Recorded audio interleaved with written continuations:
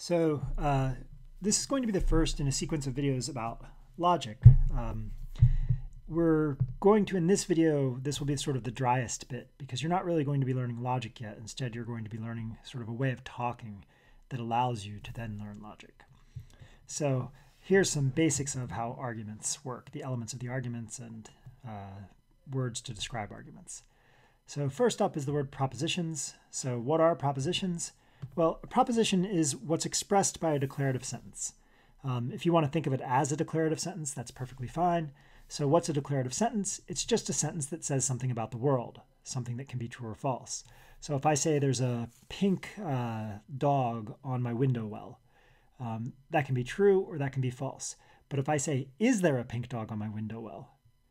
That's a question. It's not a declarative sentence. It's an interrogative sentence. It's asking a question. And questions can't be true or false. If I say, you are doing well today, that can be true or it can be false. But if I say, how are you doing? That can't be true or false. If I say to you, how are you doing? And you say false, you're making a mistake. If I say, how are you doing? And you say true, you're making a mistake. So not every sentence is a declarative sentence. Some sentences ask questions. Some sentences just give commands. They say like, shut the door. Well, shut the door can't be true or false, whereas the door is shut can be true or false. So a proposition is just what's expressed by a declarative sentence. So something like the door is shut, the dog is home, the box is orange. These things all express propositions. Sometimes propositions are thought of as the bearers of truth and falsity. That is, they're the things that are true or false. So the sentence, the duck went to the store and bought some bread, is false. Why? Because the proposition it expresses is false. Propositions come in a few different kinds. There are atomic propositions. These are propositions that don't have any other propositions as parts of them. So if I say the duck went to the store, no part of that sentence is itself a proposition. By contrast, there are molecular propositions. So if I say the duck went to the store and dogs have fur, that's a molecular proposition because it includes two propositions in that one proposition. That is, it includes two things, each of which can be a proposition on its own. Conditional statements are molecular propositions. If I say, if the duck went to the store, then the dog has fur, then there's two propositions in there. That is, there's two things that can be molecular propositions. Okay. Now, I mentioned truth and falsity in specifying what a proposition is. It's controversial, of course, what truth and falsity are. For our purposes, I'm going to adopt a very simple-minded view, both because it's the simplest view and because I think it's the correct view. But it doesn't really matter what view of truth or falsity you adopt, no matter what view of truth or falsity you adopt, so long as you have one value that is true, that is one way a sentence can be or a proposition can be as true, and another way it can be as false, you can do logic. But just so you have a sense of what I have in mind when I say truth and falsity, it's this. True propositions correspond to the way the world is, and false propositions don't correspond to the way the world is. So why is it true that dogs have, most dogs have fur? It's true because most dogs have fur. Why is it false that most dogs are hairless? It's false because it's not true that most dogs are hairless. So the world determines the truth value of those kind of propositions. Again, if you want a different view of what a proposition is, that's perfectly fine with me. Or sorry, a different view of what truth and falsity are, that's perfectly fine with me. You might think instead of true meaning true, instead of a proposition being true because it corresponds to the world, you might think it's true because we have if we investigate the world as carefully as possible, that's what we'll confirm. Then it's the confirmation that's making truth rather than the world itself. This will all amount to the same thing for the purposes of doing logic. Belief, well, as I mentioned in class on the first day, belief is sometimes used as a term of denigration. So you say, well, that's a belief, not a fact.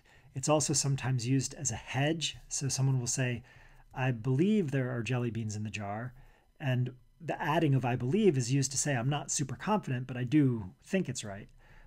We're not using believe in either of those ways, belief or believe. Instead, for us, a belief is just a mental attitude that affirms a proposition or disaffirms a proposition.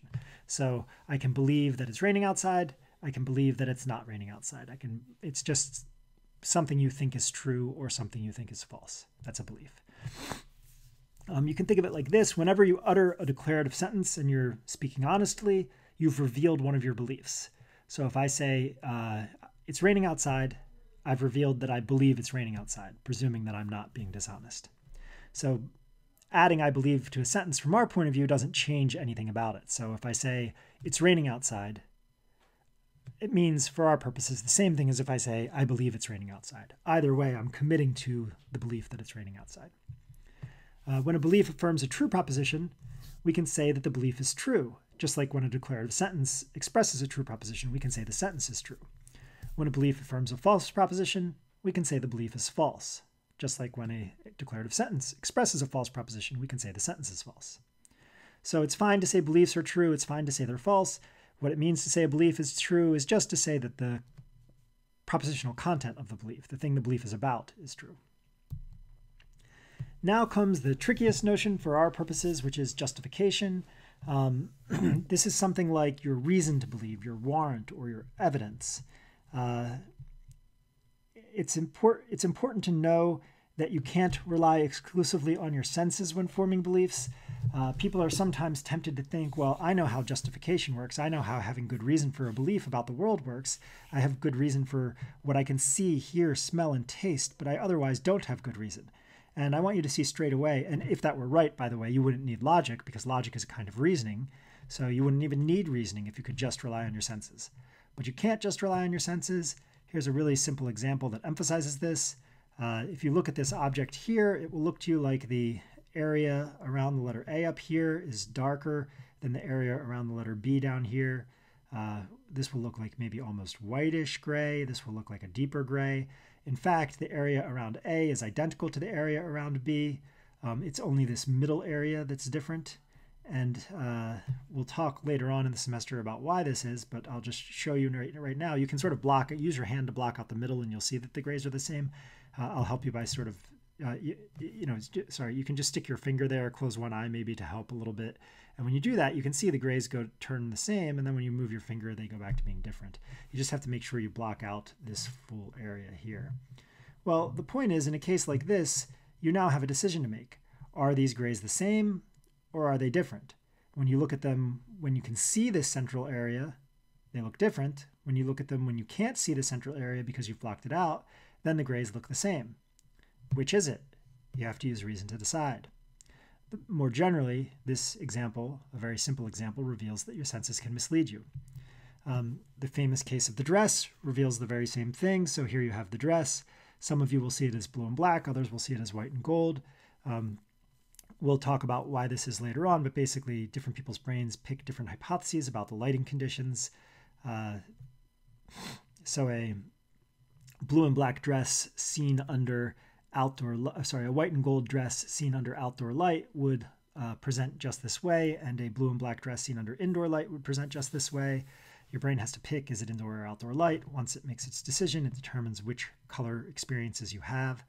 The point here being just that some people are getting it right, some people are getting it wrong.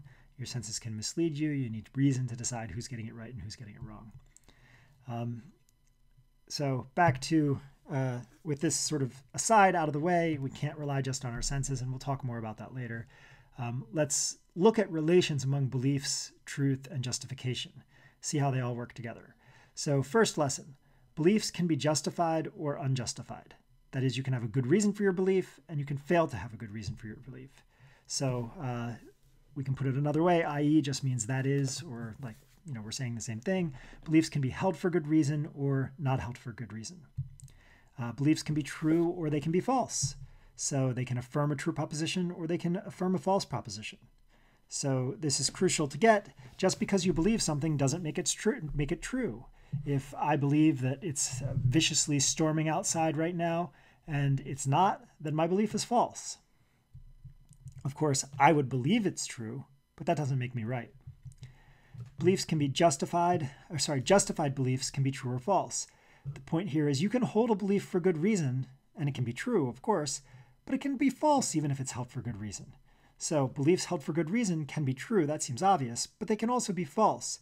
So suppose that I'm pretty reliable. What I've told you so far in this class has been true, at least about things like the schedule. And I know that you're going to have a test, let's say, on a particular Monday, but I tell you you're not. Well, you'd have good reason to believe you're not going to have a test because I'm the instructor and I told you you're not going to have a test and I've been reliable so far, but you'd be wrong. There would be a test. So beliefs held for good reason can turn out to be false. There's all sorts of ways this can happen. A famous case is you look at a stopped clock. So you walk into a room, the clock has always been working in that room. You look at the clock, you know kind of approximately what time it is, but not the exact time. The clock says it's 6:10 p.m. You form the belief that it's 6:10 p.m. on that basis, but really it's 6:05. Why? Because the clock stopped. Well, it looks like you hold the belief that it's 6:10 for good reason, but you're wrong. You were unlucky. That can happen. Unjustified beliefs can also be true or false. Now, it's obvious that a belief held for bad reason can be false, but what I want you to see is that a belief held for bad reason can be true. The point is, you can get lucky. Just like you can be unlucky and have a justified belief turn out to be false, you can get lucky and have an unjustified belief turn out to be true. So, for example, I might form the belief that it's going to rain tomorrow because I really want it to rain tomorrow. I need there to be rain tomorrow. Well, my wanting it to rain tomorrow provides no reason at all to believe that it will, right? What I want doesn't determine the way the world is. And I can just have turned out to be right by chance. I just got lucky. I didn't have any good reason to believe it would rain. My only reason for believing was because I wanted it to be true, and it happened to be the case that it rains tomorrow. So I have a unjustified belief. I believe it for a bad reason, but it turns out to be true. Now, true beliefs can be justified or unjustified. This corresponds to things we've already looked at. The point here is beliefs that are true can be held for good reason, but they can also be held for bad reason. And similarly, false beliefs can be justified or unjustified. That is, beliefs that are false can be held for good reason or can be held for bad reason. And since these are just cases that we've already talked about in other ways, I'll pass them by here. Okay.